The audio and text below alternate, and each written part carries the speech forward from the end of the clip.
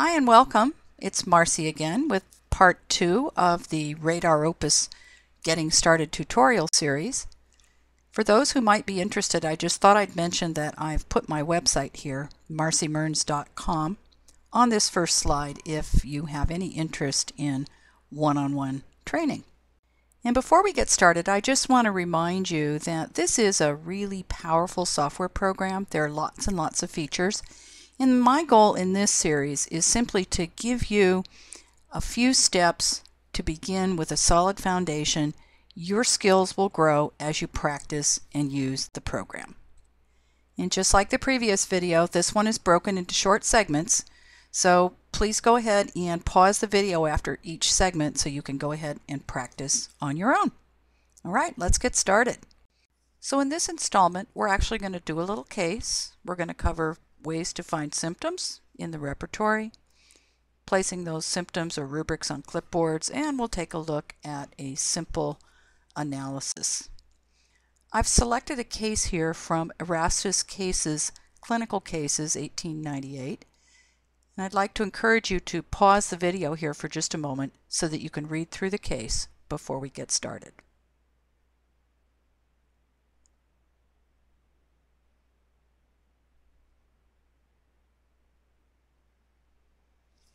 Okay, the first symptom we're going to look at in this case is highlighted here. He will bite others if possible. Now, I recommend you ask yourself one question before going to the repertory. Do I know exactly where this symptom is found in my repertory? In this case, he will bite others if possible. That's our symptom. Do we know exactly where this is to be found in the repertory? Is it in the teeth chapter? Is it in the mouth chapter?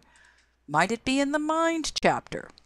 If you're asking yourself these questions, then the answer to, do I know exactly where this symptom is found in the repertory, is either no or not sure. And as you can see, if your answer is no or not sure, then what I suggest you do is use the simple one-word search. So that's what we're going to look at first. Now, if you know exactly where the symptom is found in the repertory, then you can go directly there. We'll talk about that in the next video.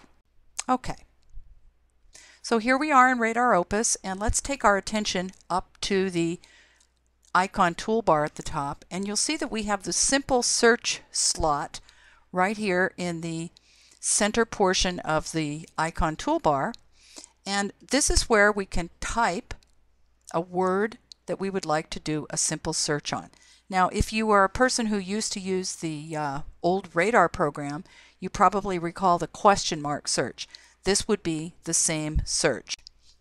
And in fact, you can still use the question mark search in your RadarOpus program. But I like to use this simple search slot. I'll type the word we're looking for here, and as I type B-I-T-E,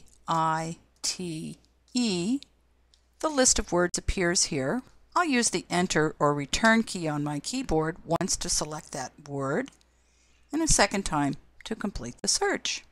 With our completed search, you'll notice that we have a new kind of information appearing here in the Contents zone on the left, and as well, we have a new Results of Search window here on the right-hand side in the Reading area. Let's take a closer look. First at the content area, which looks a little bit different than it did when we were using this as a table of contents for the program. I call this a dual duty zone because now this content area has become results of our search. So you'll notice that at the top of this list we have a list of repertories, and each one of the repertories has a number in front of it. That tells us how many hits or how many times that word that we searched for, bite, appears in that particular book. And if we go down further down the list, we'll notice that next we have all of our materia medica. This would be all of our references, or what would have been Encyclopedia Homeopathica, all neatly lined up here with the number of results for the word bite listed just in front of the name of the book. You'll also notice that in our reading area we have a new window. This is the results of search window. You'll notice that the search tab here in the upper right-hand corner has the icon for the little magnifying glass. That is our search icon, letting us know that this is a results of search window. Listed in the results of search area are the results for the first book in our list of results here in the contents area. It just so happens that in my library, the first book that gives a result for our search on the word bite is Bianchi's Repertory of Homeopathy and Homotoxicology with 13 rubrics, which we see listed here in the reading area on the program. My core repertory that I like to use in my analysis is the Synthesis Repertory by Schroyens. I'm going to go down then my list of search results here till I find my Schroyens Synthesis Treasure Edition. My program tells me I've got 469 mentions of the word bite, and when I click on the title of that repertory here in the results of search or the content zone, here in my reading area now opens up the listing of those 469 rubrics containing the word bite in my Synthesis Treasure Edition. The first of those rubrics being mind, anger with desire to bite, the second mind, biting, and so on and so forth. So we have the chapter, the rubric, and the subrubric listed. You'll also notice that in parentheses, the size of the rubric is listed here in our results of search in the reading area.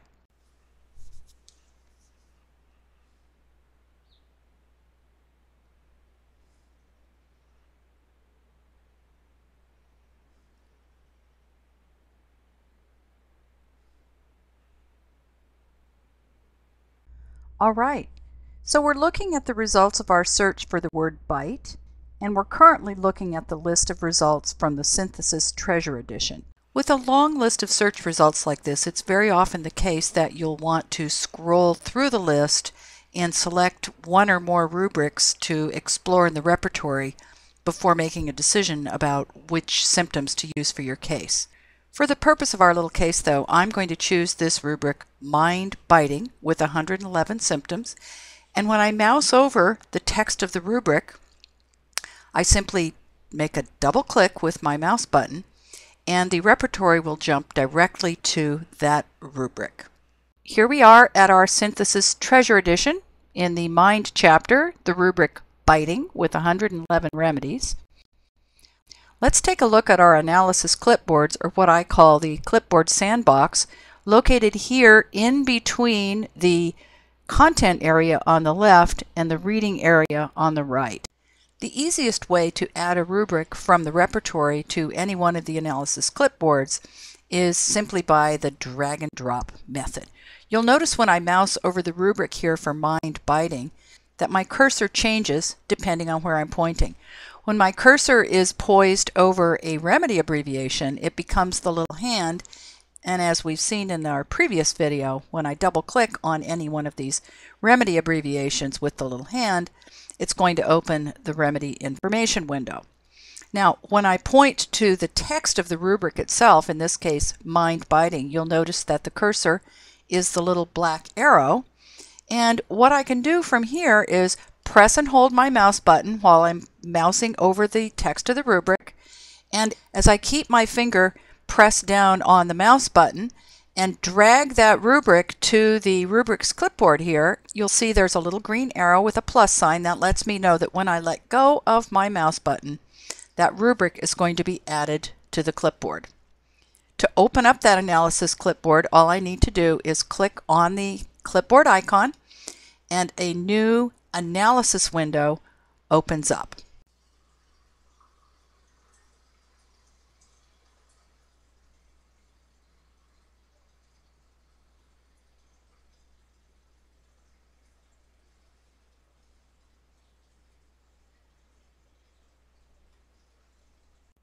Okay, let's get back to our case and see if we can locate additional rubrics to help this individual. Our next symptom is the red face.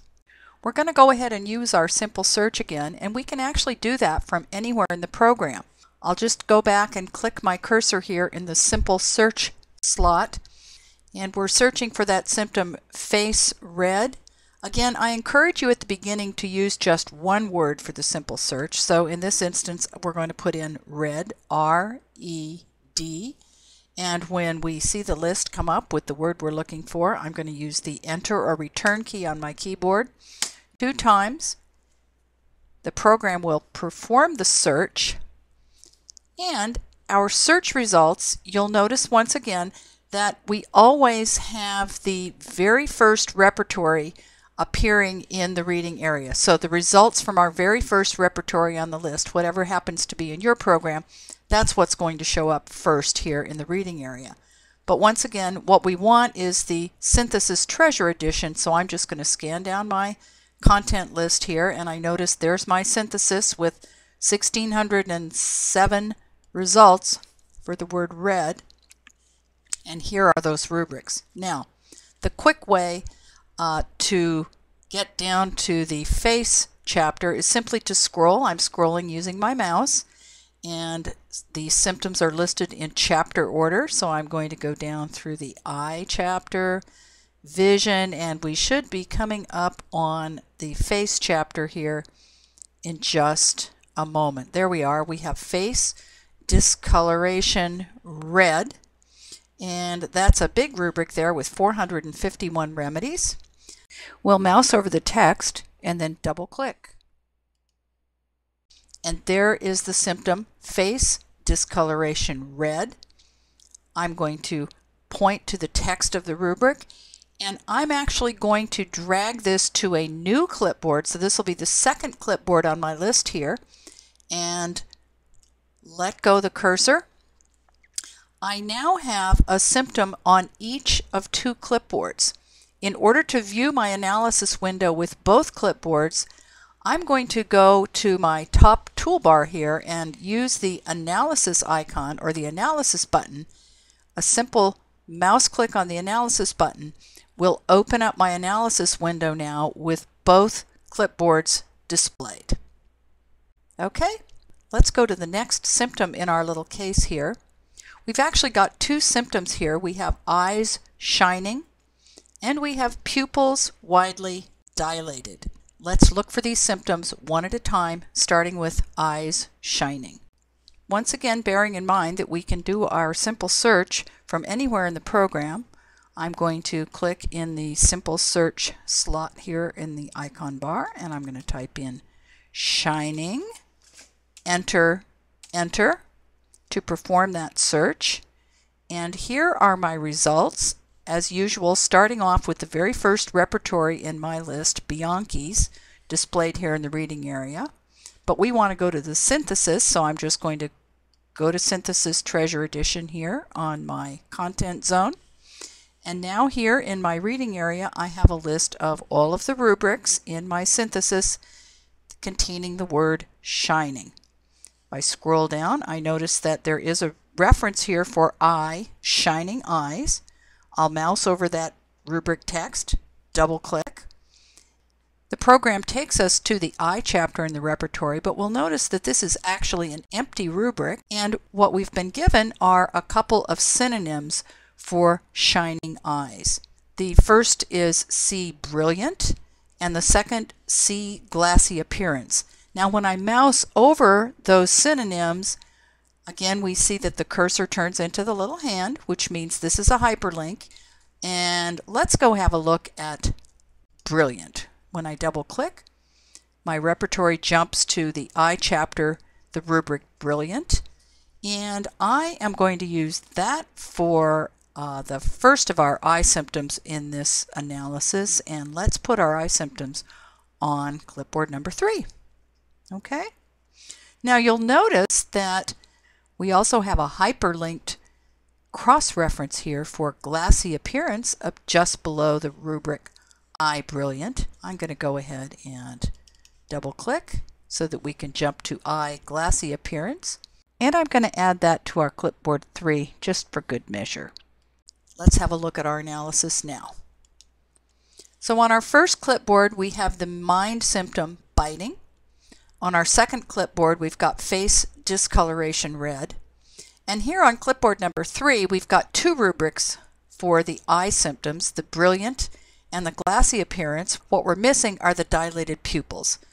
So let's go ahead and locate the rubric for the dilated pupils. Here in our simple search slot, we'll type in dilated, enter to perform the search, and our list of results, synthesis repertory, 59 rubrics. This looks like a dandy rubric, eyes, pupils dilated with 227 remedies. I'll mouse over the text and double click.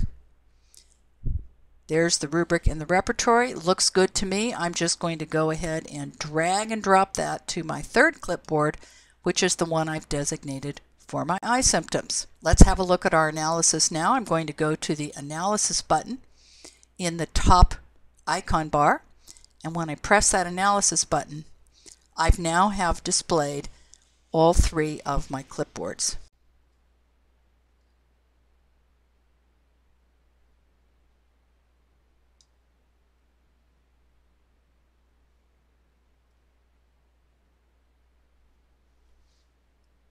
Okay, just a couple of final comments on our analysis graph for now. We'll go into this in more detail in the next tutorial.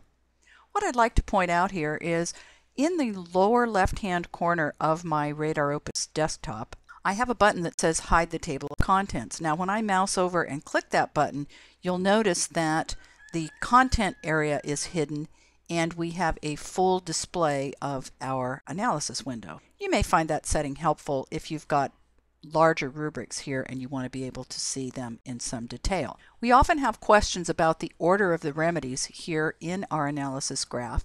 What I'd like to point out is that the order of the remedies depends entirely on the analysis settings that you use.